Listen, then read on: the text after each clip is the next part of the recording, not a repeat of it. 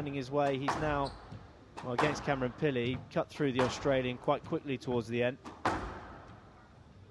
Well, I think more so we're all just happy to see a fit Ramy Ashura on the court. He's had a terrible time of it over the last month, 6 weeks or so. He's had trouble, well-documented trouble with his hamstrings. He's been over to Qatar. He's seen the right people. He's worked very, very hard over the past few weeks to get himself fit enough to compete here in India. And like you say, Joey, he looks back fit and hopefully with the match practice, and he seems to be going from strength to strength. He played ever so well last night against Cameron Pilley, who I think is in good form anyway.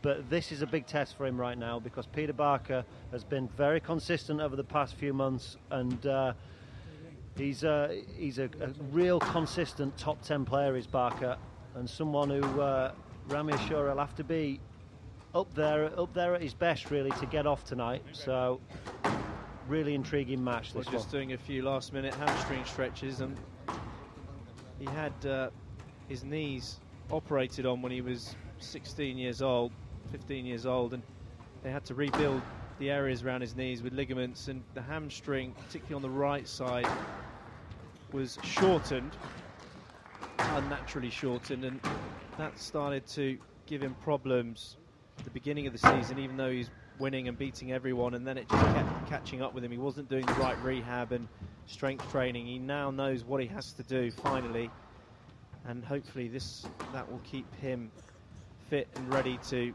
challenge again for the top